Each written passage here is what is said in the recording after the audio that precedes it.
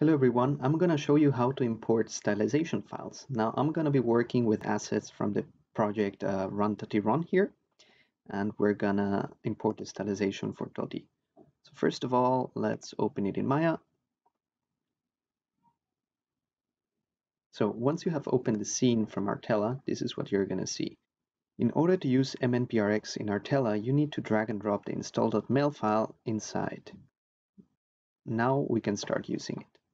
So to import the stylization, we open the toolbox.